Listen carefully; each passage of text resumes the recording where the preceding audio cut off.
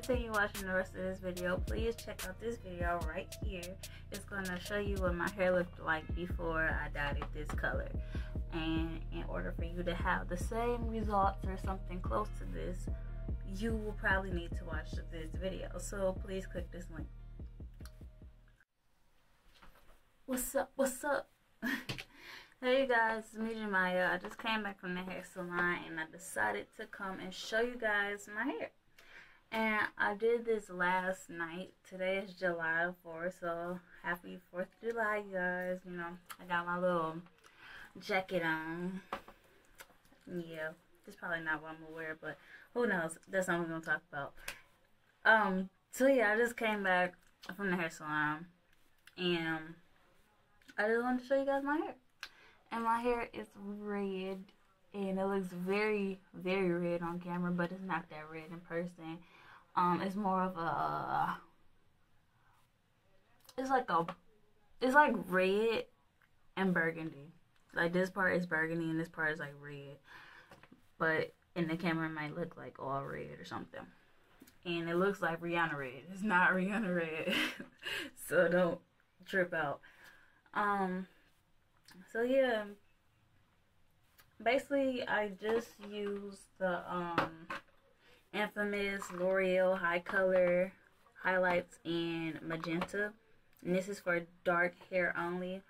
As you guys know, if you watch my other video, the one that I have my hair like with blonde highlights, I just put the color all over. And I was like, well, if the highlighted part gets like really red, then I might tone it down with like a what you call it, a rinse, or like a toner or something. Most likely I was going to use a rinse, but yeah. But now that I see like how it turned out, I don't think I need a rinse because I really like it.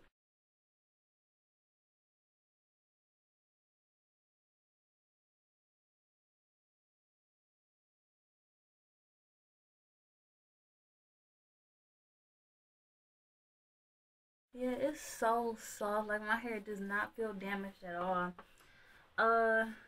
It kind of was a little bit dry at the ends, like on this side. And as you guys know, if you watched my previous video, I started off with a asymmetrical bob. And this side was longer than this side. It still kind of is, but they're growing out, so they're basically the same length now. And yeah. So, I'm just really loving my hair. And like I said, I used the L'Oreal HiColor highlights in Magenta. I only used one box. This was enough for my whole head. Like, exactly enough. Like, if your hair is longer or thicker, you will probably need 2 boxes because this, like, let me show you how much you get in the tube. You get like this much. And that's not a lot. It is 1.2 ounces. And it's really not a lot. So, most likely you might need 2 boxes. But yeah, that's just how my hair turned out. If you guys wondering what's on my lips, I have the NK lipstick in Amethyst 901. And I have the Maybelline, what is it called? Maybelline the Elixir Color Sensational Lip Gloss in 020 Signature Scarlet. And it's so cute. Like, look at the packaging. So cute. The little applicator. I have a overdue haul video that I didn't put up. I might put this video up before the haul video, so hopefully you could be able to see that because I have more of these and other lip glosses and stuff that I want to show you guys. So stay tuned for that. But yeah, back to my hair. I did get a trim.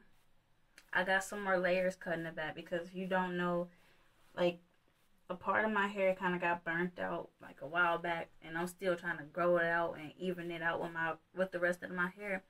So that's more layers in the back. I didn't get no layers on the side because I want this to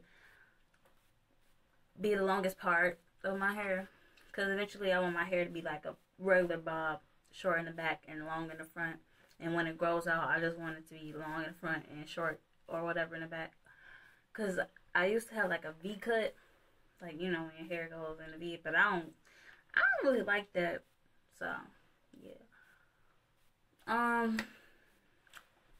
What else do I have to say? I really don't have to say too much. Because this video is not as detailed as my other hair coloring video, because all I have to do is just mix this up with some developer. I use 30 volume developer in a little plastic bowl, and I use my little coloring brush, and I mixed it up and then applied it. But this is a thick consistency, so you really need a lot of developer. I suggest that you get like the big bottle instead of like the little mini size bottle of developer, because you will need a lot to like really get the right consistency and mix it up all the way. But I guess I could tell you my story when I was at Sally's, when I was purchasing a hair color. So anyways, I went to Sally's and I was thinking like, I want to dye my hair, but I don't know what color. And I was looking at this other color. I think it was by Enrage or something. And it was like a purple plum color. And I was like, I like this, but I don't think it was going to show up, because I think it was like vegetable based, like a semi-permanent or something like that. So then I was like, no, I don't want to get that. And then I knew about the L'Oreal HiColors, but for some reason I didn't want to go red. Like, I wanted to go red, but I didn't want to go like, you know, a regular red. So, ooh, excuse me. So I ran across this one, and this was Magenta. Now, the little hair color swatch thing, it was like more of a pinky color, and I didn't like that. So I was like, okay, if I get Magenta and mix it with red, then maybe I might get the color that I wanted.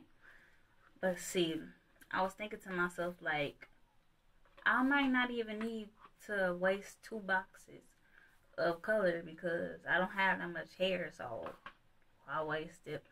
So I just used Magenta, and I didn't use red. But I might take this back to the store and get another Magenta and dye my leftover hair extensions from my sew-in that I bleached, so I could be able to like make my buns bigger and stuff. But yeah, when I was at the counter buying my stuff, they had like, you know how they have the little trial size sample stuff and whatever. And I had already picked up a hair mask. I had picked up the Argan oil one. I'm trying to figure out the name. I forgot. But yeah, I picked up the Argan oil one. I'll leave it in the description box. Because I tried their conditioner, but I never tried the hair mask. But I was just assuming that was going to be good. But when I went to the counter, the lady, she was like, well, you should get this one because it's better and it's only 99 cents. So I picked up 2 of these, and I used one last night. And I really like it. It smells so good. It smells like candy, or like Fruity Pebble cereal, or fruit punch or something. Like, I don't know, it just smells so good, like Skittles or something. So yeah, I put this in my hair, and it made my hair so soft. And like, after I rinsed it out, my hair stopped shedding. Like, my hair was shedding a little bit, and I was kind of getting nervous. Like, I don't know, I thought my hair kind of got dried out or whatever. So after I rinsed this out, my hair was good to go. And yeah, I really like this. So yeah, that's all I gotta say. I really don't have anything else to say.